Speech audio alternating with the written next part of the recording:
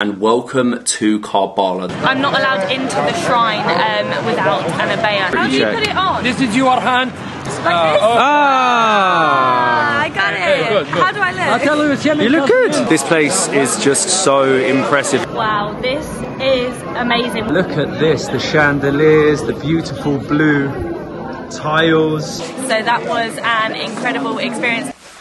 Good evening and welcome to Karbala, the holiest of holy cities here in Iraq and one of the most important for Shia Muslims all over the world. From Babylon we took round about, I would say, a 2-hour drive. This is what you need, a little pit stop in the town of Karbala. We have a falafel wrap type thing, falafel in the bread, in the traditional Iraqi bread, in a very popular kebab shop, shawarma shop. Perfect pit stop on the way to Karbala. For a couple more checkpoints. We're currently at the checkpoint for Karbala, and this is actually where I will have to cover my hair for the foreseeable as we spend our time in the holy city. I didn't know that you'd actually have to put it on as soon as you pass or enter the checkpoint. I also have to buy an abaya and be fully covered for when we go into the shrine. That we just seem to fly through them with our friends from Al Rafadain, and particularly Z. Z seems to know every single soldier. They're all his best mates, so they're just like go.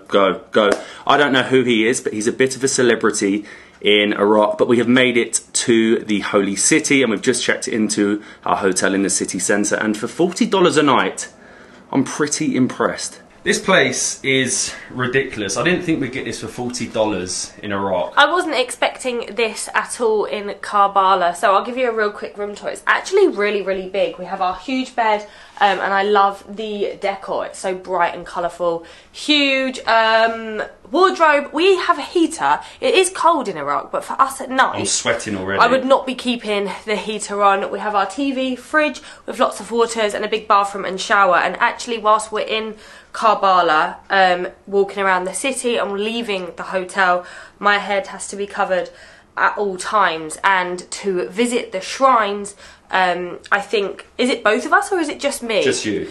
I have to buy an abaya, which is actually the traditional dress. So that's going to be our task for this evening, and then we can visit the shrines. You look good. Thank you. I like this one. You. It's sparkly. I just wanted to add, here in Iraq, as a couple, you can actually share a room if you're unmarried. They will sometimes ask you if you're married, but you don't need to prove it with your certificate. Shukran. Thank you, my friend. Cheers. We were actually heading on our way out when we were offered some tea. So for $40 a night, you get a very big room and free Iraqi tea. Hang on. The hospitality. Oh my gosh. Did you get that? It is so hot to hold it all the way up here. I don't understand. Did you get it? To hold it. Get what? Hospitality. It went right over my head because I was contemplating how to drink a very hot tea. Look at this. We're chilling out with our tea, and this is the lobby. $40 US a night. The tea is actually very good. It's good? Very good. Zien?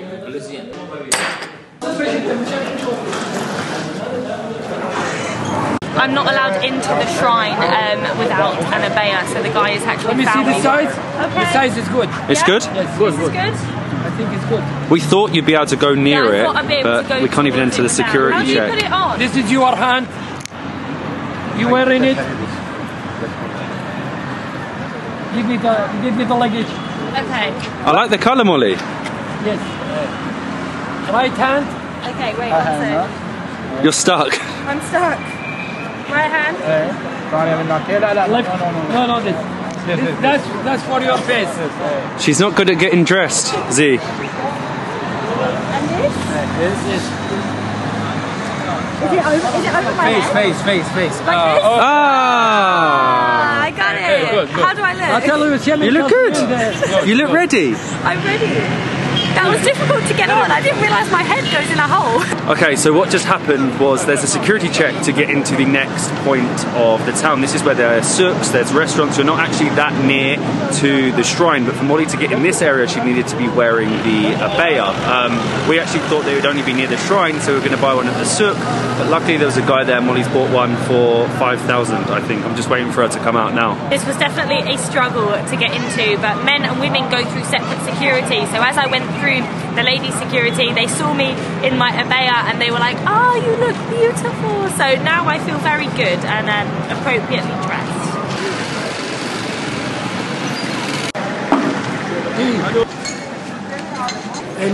In Karbala, especially the Muslim people, especially the Shia people, do this celebrate. Is from making sad. Is from all of them is coming. Is from Baghdad, from Basra. It's far away about Karbala, 500 kilometers, 600 kilometers. Go walk. Stay in the way 2 weeks, 3 weeks. Sometimes some places is 1 month. So Z was just explaining to us the pilgrimage that takes place each year, Arabin, where 25 to 30 million Shia Muslims gather. They come here, they gather, and some of them walk hundreds of miles, and on the way, all the food, all the drink, everything is out for free. Some people have to camp because it takes them 3 weeks to complete the pilgrimage. I love how outside of the mosques and shrines they seem to have like souks and markets. I mean, I don't know if there's anything that we actually need to buy right now, but you can get anything. You know we're going to end up everything. getting something. We'll end up getting something, I'm sure, but you can get everything here.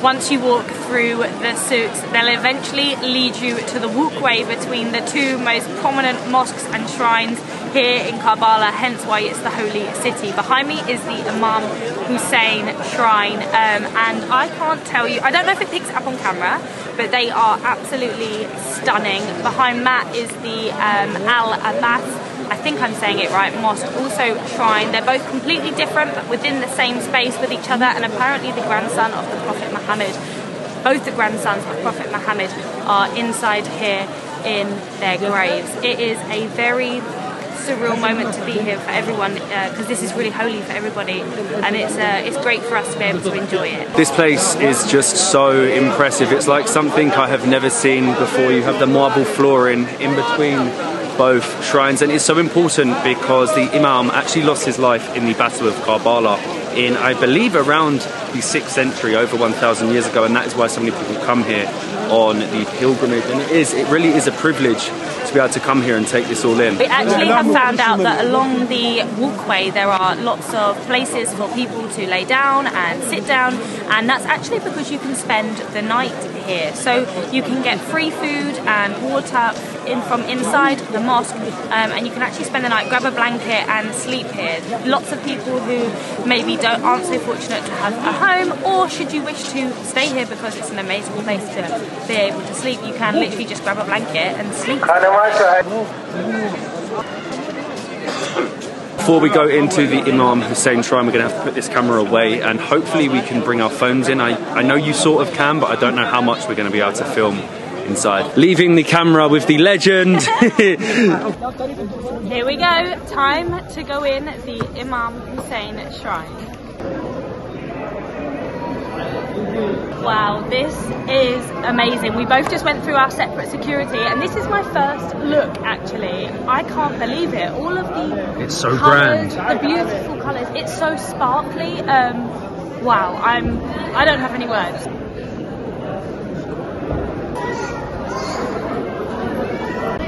Look at this, the chandeliers, the beautiful blue tiles. It is spectacular. The minute you walk in, you enter the large room that everybody comes to pray. There's kind of like, even though it's noisy, there's kind of like a really nice peace to it. Men and women are separated for their prayer, but so I just can't get over it. This might be where we say goodbye. This might be where we say goodbye, but I just can't get over the detailing, the tiles. There must be thousands and thousands of different coloured tiles in here.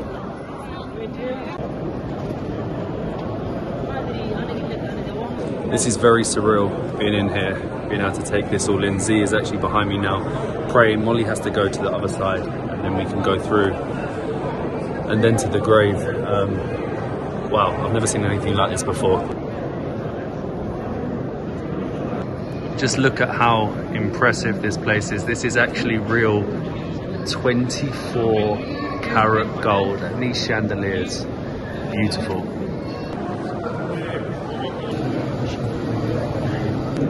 This is the place where Imam Hussein was killed by the force of Yazid, by Umar Saad, and by Malaun means Shimr. He was killed there. That point, Imam Hussein al-Islam. Can you zoom inside? The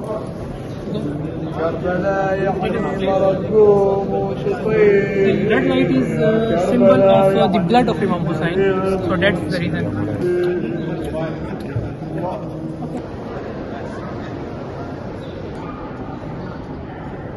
So that was an incredible experience. We actually met a guy from Pakistan. His name is Mehran, who showed Matt around. He was my very own tour guide. He was his very own tour guide, and I think he's actually going to help us around the other mosque in the same vicinity. But I don't know, I have no words for it. You know, it's a very unique experience to get to be able to be in there while everybody is so emotional as well. So we're now walking to Imam Abbas's shrine, who was actually also killed at the same time, and again it's equally as poignant, equally as beautiful walking along here, getting to take it all in. You're learning, really. When I'm walking here, I'm trying to explain what's going on, but I'm learning at the same time.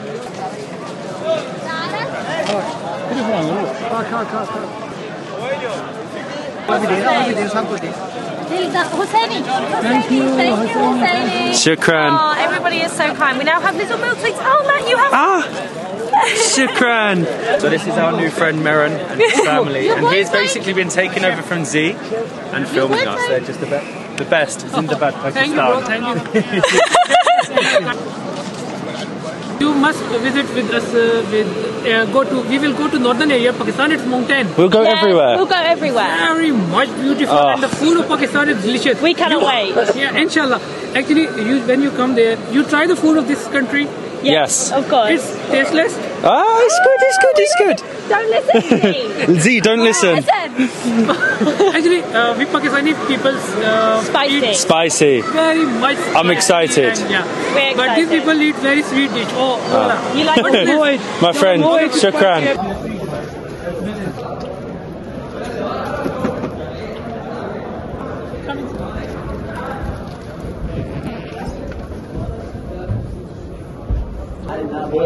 Wow, it's incredible, my friend.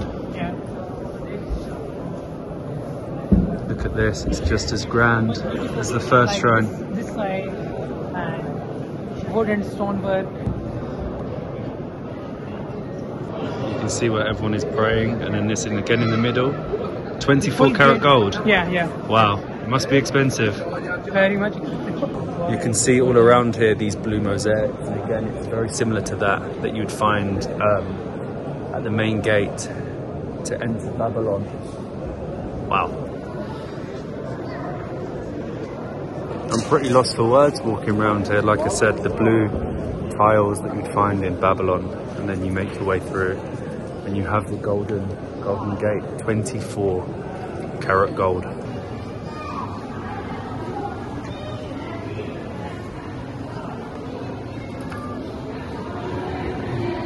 Look at the sky.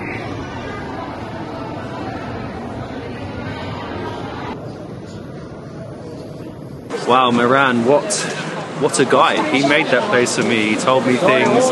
He showed me where I could film and where I couldn't film. It's very difficult to film in there. You're not allowed to film much at all, but I managed to get some of it. It feels, I don't know, it's very, like I said, very surreal to have been able to experience this place. Masalama, who was this? He's telling me, do I know what Joanna means? It basically means that you're hungry. Ah, Joanna, we're very hungry. We need to eat now. It's really interesting to see all the people that have travelled from all over the world. So you can tell by the way they wear different clothing, different abayas. The men dress differently. You have people from Afghanistan, Mehran obviously from Pakistan, and I even saw some people from Iran. It's just really interesting to see people travel so far to come here. It's so important, and we were very lucky to see it as well. What a difference a 5-minute walk makes. We have now walked to what I think is the main high street here in Karbala, full of shopping malls, restaurants, lounges, and we are on the hunt for somewhere to have our dinner. I'm absolutely starving.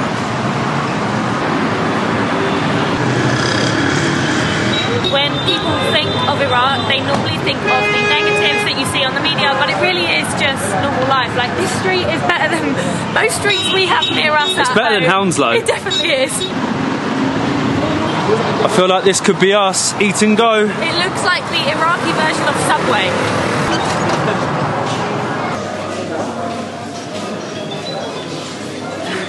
This is nice. It's very busy. That's always a good sign. I think we've ordered way too much food. These two are sharing a small little salad and some dips, and I have got a shawarma, so a beef shawarma. We also got a falafel sandwich, and we have a pizza on the go. This shawarma looks so good. It's cut into like tiny little slices, and I think got sour cream, guacamole. It's like a modern shawarma. I can't believe that this whole sandwich was 2,000 Iraqi dinars, like £1 English pound? £1 English pound. It's crazy. In a fancy modern place as well. We now have our huge pizza. We definitely over-ordered. We got too much food. Please eat some pizza. Will you eat some pizza? No. They don't like pizza. They don't want pizza. Ready to go. Good shawarma? Good afternoon from Najaf. Hello. You from Najaf? Najaf. Shukran Habibi. You need tea? Z loves tea. Z is the expert Okay. How's that? at dressing you in the abaya. She look And good, my Z? fringe. Do I look good? These are very famous sweets here in Najaf. And this is how you leave the souk, you leave the shrine in style.